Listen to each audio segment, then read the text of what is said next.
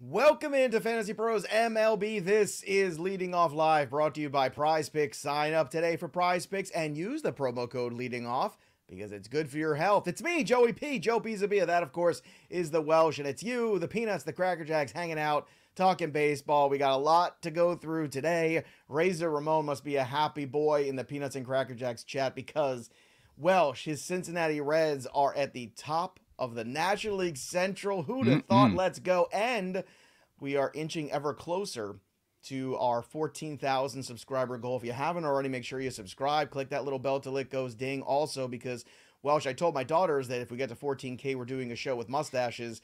So they both subscribed. They don't like baseball at all. I bet they but both of them loved well, it. I'm on that. Yeah. I actually got to spend some time with your daughters when you were out here, and knowing their personalities, I bet they were telling all their friends and everyone they know, so they could also probably mess with it. I imagine they want you to have like evil, evil henchmen, like woo, woo, woo. I mean, I don't know what it's gonna be. I don't want to put Raleigh fingers a label on it.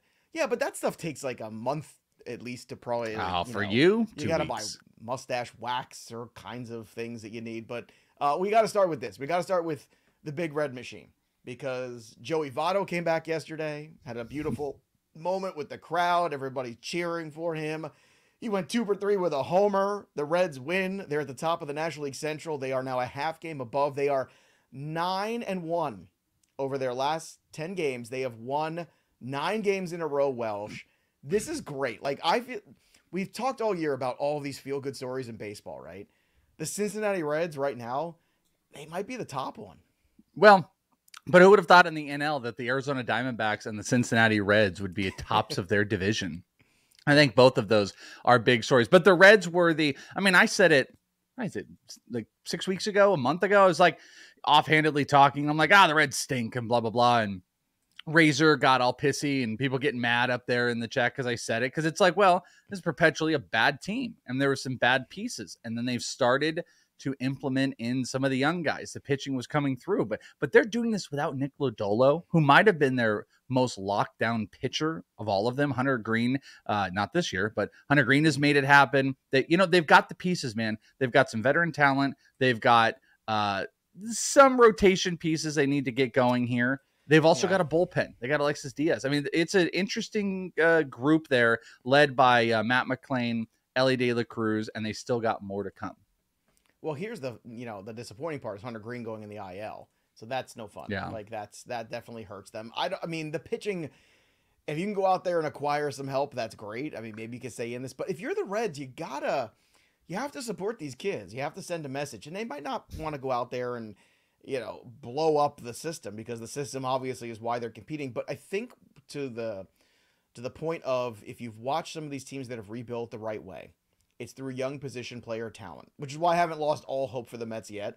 But if you look at what the Cubs did back in the 2014, 15, 16 era. Yeah. If you look at what the Astros did, right? Bringing up Alvarez and Tucker and Bregman and all those guys. And Altuve could even be part of that discussion too. It's about building those internal systems where you have position players, and then you go out there and you find primetime pitching talent that's been out there in their, mid-30s, because those guys typically do hit the free agent wire. And those guys, you bring in those hired guns, whether it be John Lester, right, or Justin Verlander, or you make a trade for a Garrett Cole. You do that when you have enough capital to do it. Like Richard said just a tiny bit ago, which we talked about, and I still feel pretty strong about this. Shane Bieber, Shane Bieber. It seems like the guy this year that they can go out and acquire. For Shane Bieber, that's the question. But they've got pieces throughout. I mean, I don't think Shane Bieber is going to take big prospects, but the Reds are top to bottom. They've got big lower end names. Carlos Jorge is kind of a stud. Hector Rodriguez. These are both guys at low A. They've got some guys here in the complex league. They've got upper players, but I don't think Shane Bieber, I said this the other day on ITL. I think we're going to be surprised at what the return looks like in a Shane Bieber trade. And the Reds have all the pieces. They share the complex. There's familiarity, and the Reds should be pretty hyper aggressive. And there's also not a weird conflict of Bieber going in divisional stuff. It's not whatsoever. I think that makes a ton of sense for this team. Get some veteran leadership in the bullpen as well. Guy that can go deep into games, even though, I don't love him for fantasy. I think it makes a ton of sense in the world. It would behoove them to be one of the first to make one of these trades as well. The Reds just jump right into the market.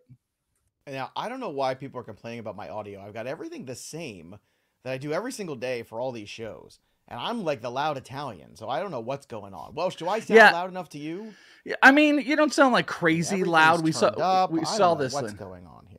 I don't understand. It's maybe very I'm upsetting. too loud. Maybe I've become too loud, and you are of the more stationed volume. No, I want you to be super loud. So maybe we should put a poll up as Joe's audio. See, Brian says your audio sounds fine to me. Your audio sounds fine. I just think I am louder than yours. You're just coming in lower, like I was telling you yesterday. Should I put the mic up here? No. Should I put? I'm gonna talk like this. I'm gonna talk very close. Is that good? Like me? Yeah. No, technically in radio. Hello, I'd like to order something. That's what I'm gonna talk like. The three finger rule for good microphone skills. I'm not touching that. All right, let's go to the Luis Arraez portion of the show because we can. Another 5-hit game. Unbelievable. The Marlins crushed the Blue Jays 11-0 yesterday. Arraez averaged back up over 400. And now he is in a situation with Ty Cobb, Stan Musial, and Tony Gwynn, Ichiro. Those are the guys who have had 4-hit games in a season. He's had 5-hit games in a season. He's had 4 5-hit games in a month.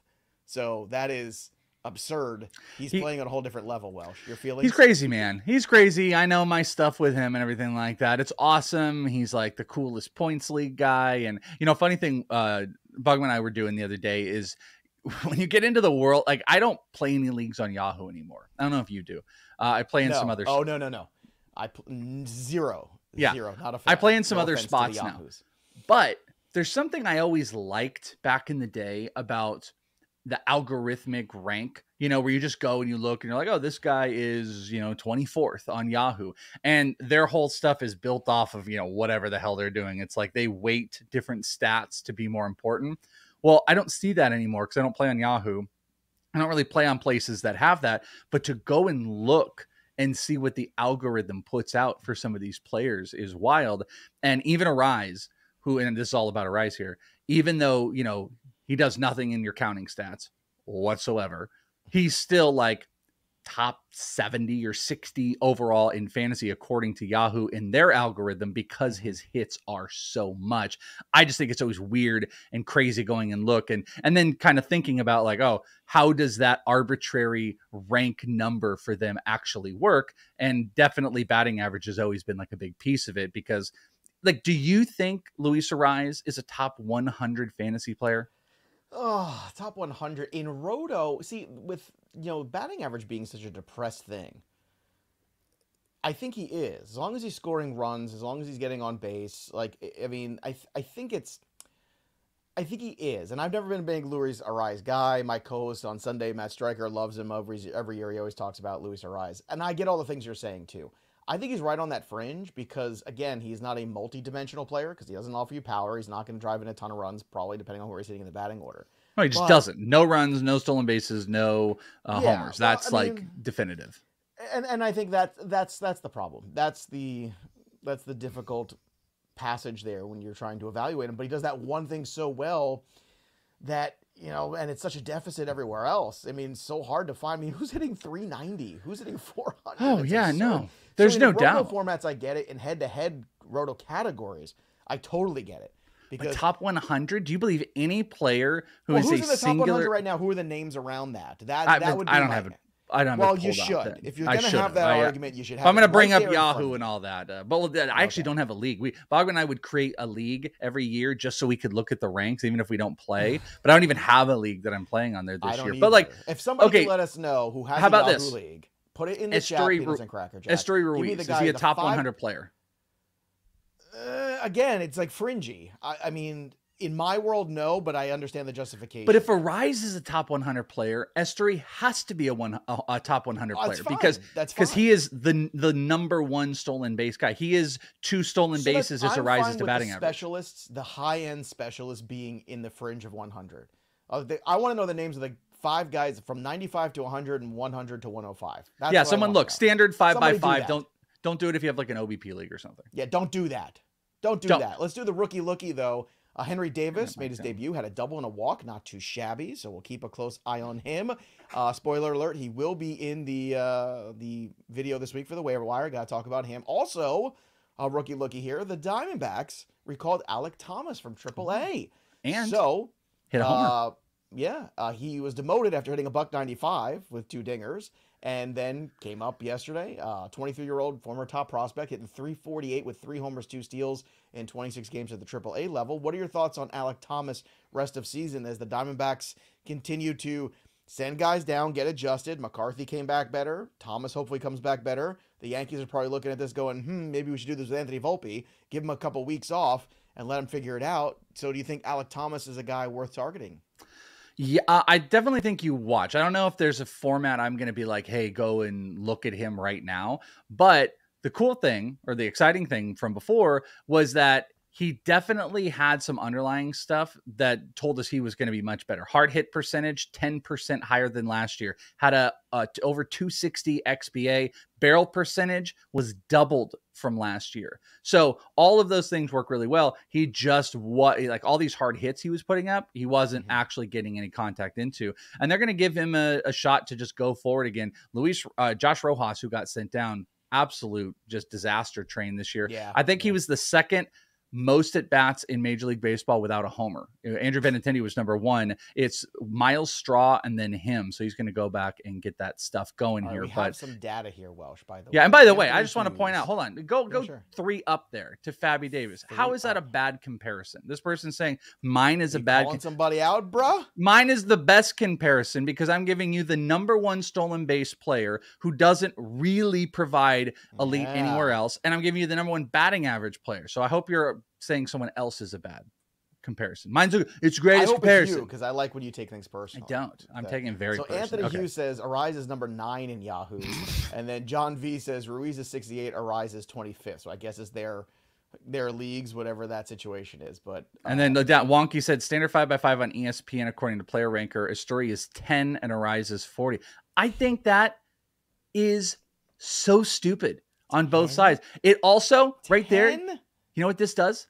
This shows how ridiculous these websites' stupid little rank algorithm is and how they weight it. Because it's not evenly weighted as it shouldn't be, but one categorical win weighted. Esturi is the 10th best fantasy player in standard 5x5. Arraez is the 40. Get out of here. Get out of here with that noise. Yeah, I'm trying to see where he is in my head-to-head points league, where everything is pretty well balanced in terms of pitching and hitting and stolen bases and all that stuff. So I'm trying to look for him here and that. In the meantime, while I pull up that data, let's talk a little bit about the injuries. We had Francisco Alvarez, negative x-rays on his right hand. That's a good thing. Liam Hendricks is going to resume throwing, so fingers crossed from him. But on the White Sox side still, we had Tim Anderson out again with that shoulder issue. Alejandro Kirk is now hitting the 10-day IL with a left hand laceration. Then Hunter Green, as I mentioned before, he goes to the IL, but that's retroactive to the 18th with that hip pain. Hopefully that's something he can get past. We'll see. Cedric Mullins actually just saw this come across the wire. Begins a rehab assignment on Tuesday. It wouldn't be an injury discussion without Anthony Rendon. He goes to the 10-day IL with a left wrist contusion. I mean, I just feel so bad for Anthony Rendon at this point. Like, it's not even a joke. It's just sad and frustrating. After he tried to grab that fan and like punch him and get in a fight, you feel bad for him? Well, not so much that. Yeah. But I mean, depending on what that fan said, I'm okay with it. He's an injured guy. By the way, thank you, Fabby. Fabby has relented. No one's above getting punched so we're now in the best face. Friends. You know, you want to run your mouth, okay? I'm going to cut a little wrestling promo here. You want to run your mouth? Nobody is above getting punched in the face. Listen, brother. All right? Yeah. So Except just Mike don't Tyson. run your mouth. You know, you think that you just say whatever you want, there's no consequences. That's a problem nowadays. Yeah. I was telling Joe this story yesterday. I'll tell it real quick because there's something to it. So I went to the complex. I'll be quick about this, Joe. To the Salt River Fields. 2 games are going on yesterday. Diamondbacks, Giants, Cubs, and Rockies. How cool is that? And I'm over on the Rockies side, and Mark McGwire's kid is pitching, Mason McGwire. And would you know it, Mark McGwire's there. And that's like a childhood thing for me. I'm like, holy crap. Mark McGwire's here. Must have been in for Father's Day. His whole family is there. The whole brood is there. The wife, all the kids are watching their son. How cool is that?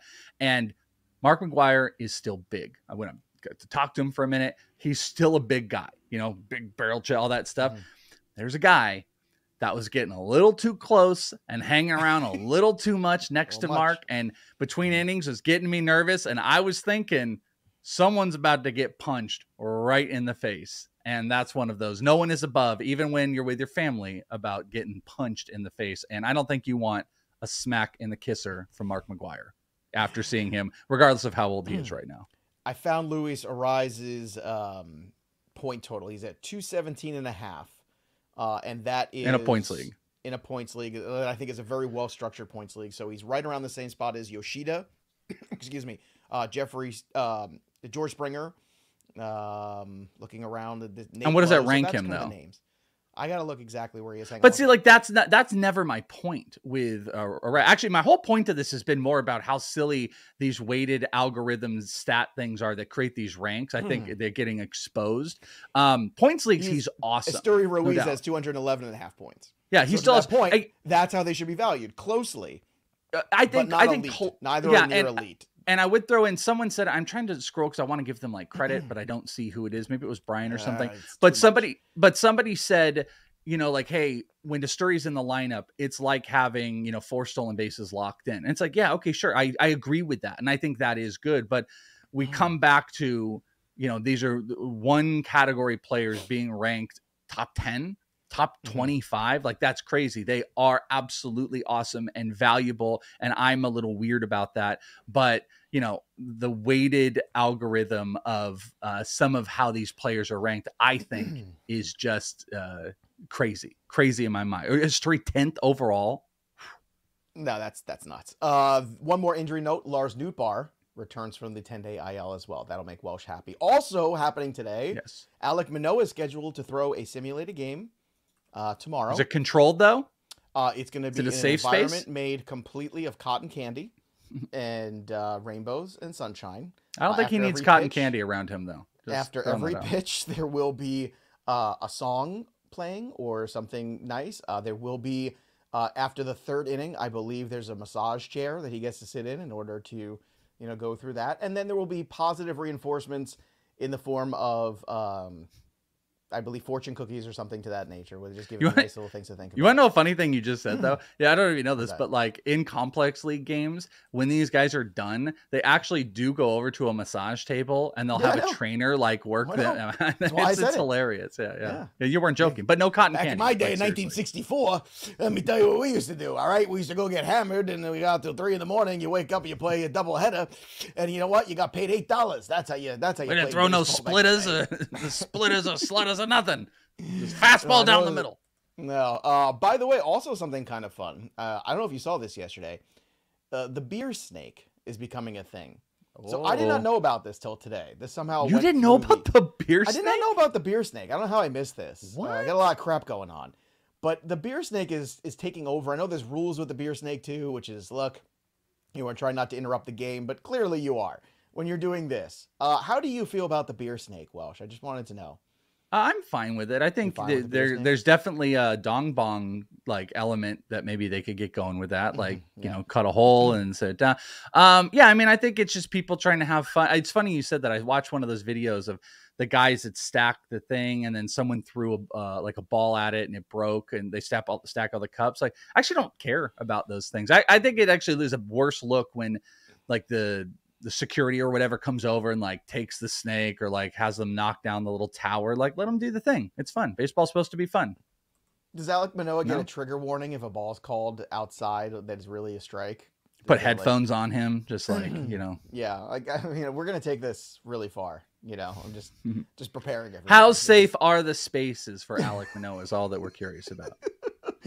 All right, Max Scherzer 3 up and 3 down. Look at Max Scherzer, 8 innings, sticking it to me. Thanks, Max. Way to go. Mike Yastrzemski 3 for 5 with a pair of homers. Juan Soto had a pair of homers too. I went with Tatis. I should have gone with Soto. What do I know? Nothing.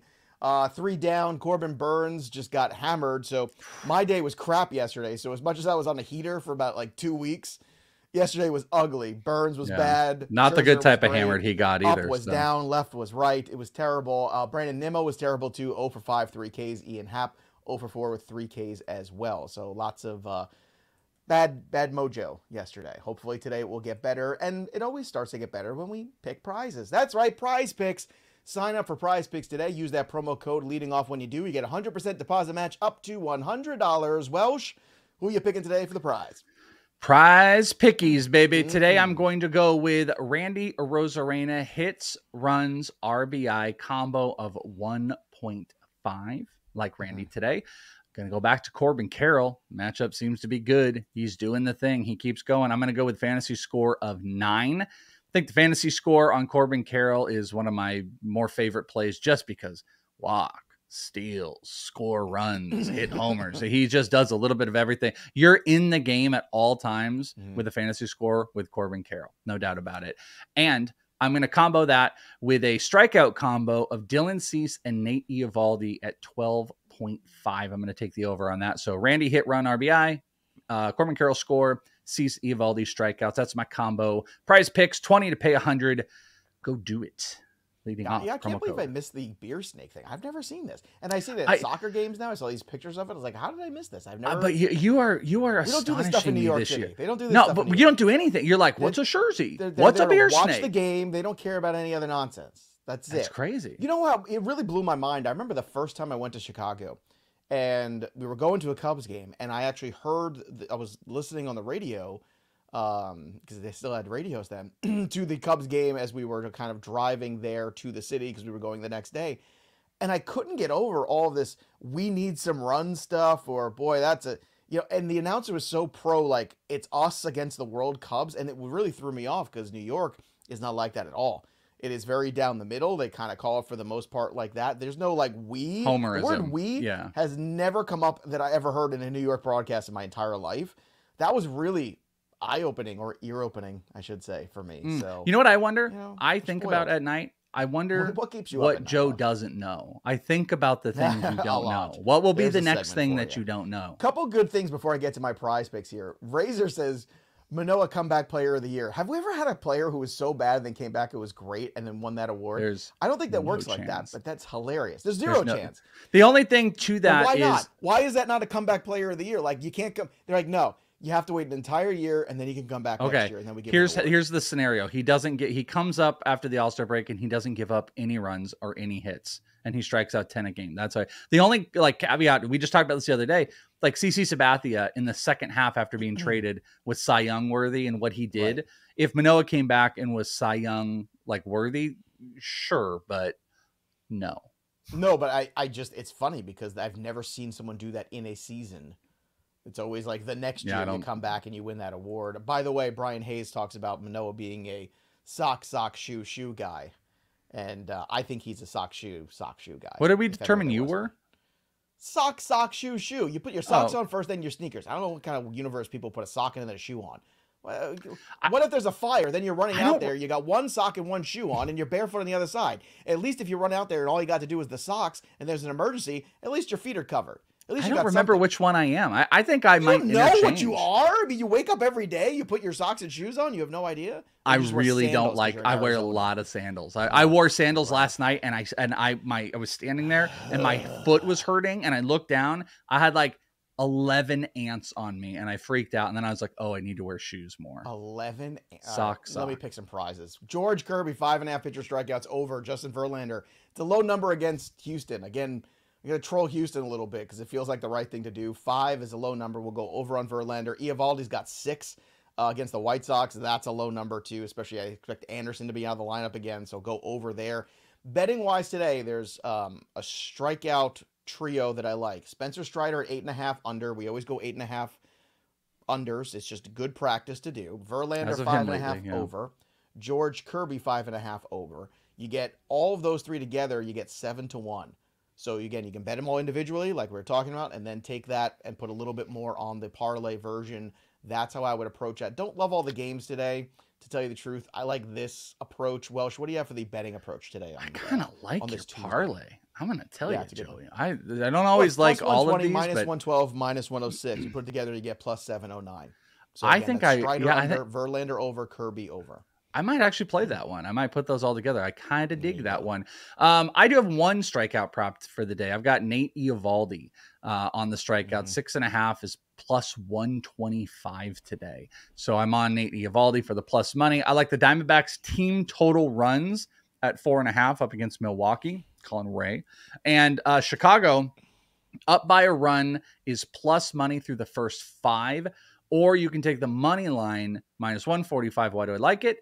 Marcus Stroman, your quality starts leader on the season. So, or maybe just in the NL, but Marcus Stroman, I want to back him up against Oviedo and the Pirates. So either one, you want to take the plus money for them to be up by a run, or juice it up, pay the money line. And if they're tied, then you get your money back on the first 5 for the Cubs. Those are my plays. All right. You should also be playing Sorare. Go to fantasypros.com/collect today. Sign up for Sorare.